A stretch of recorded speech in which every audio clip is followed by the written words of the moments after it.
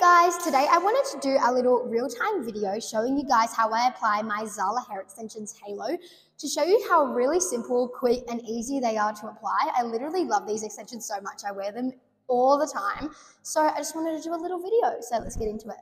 So for today's video, I'm going to be using the 16-inch Zala extension halo in dark chalk. Okay, so the best way to get started with your hair is I like to section the front parts forward just like so, creating a straight sort of line around the top of my head, pulling those front parts forward.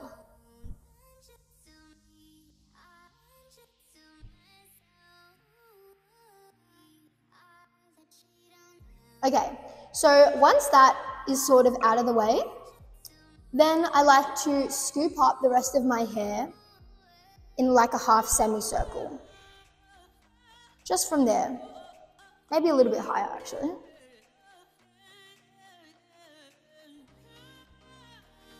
I leave about that much hair down and that much hair up. And then I just clip this up with a little claw clip so it is nice and out of my way. Okay, trust the process, guys. Now this is what my Zala extensions halo looks like. We've got the band at the front, we've got the two clips, don't forget to unclip them.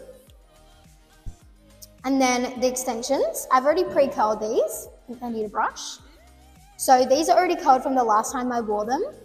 I like to wear my hair natural when I apply them and then I will curl them with it in so that you can see which way the curls are going and it's just a lot easier. So with this band, I put it right at the front of my hair, right on the band there. And then from behind, I will clip this in to where my part line is. And I clip it just like that.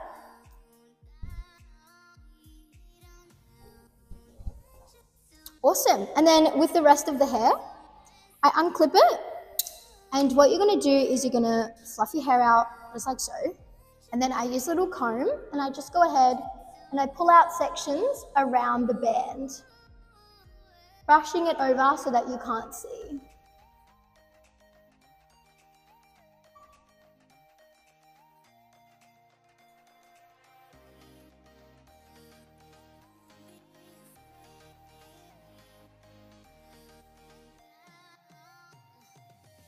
And then at the back,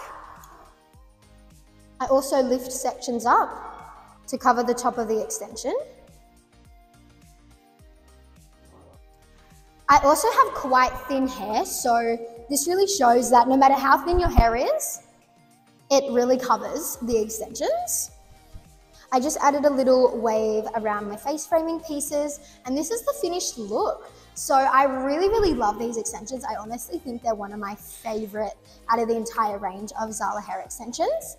And the great thing about Zala hair extensions is they have a free shade match on their website. So if you don't know what shade you are or you're changing your hair color, you can always just go onto their website and do your little free shade match, upload photos of your hair, and you'll receive a reply in about 30 minutes of your perfect shade match. So you know that you're getting the perfect shade when you order them.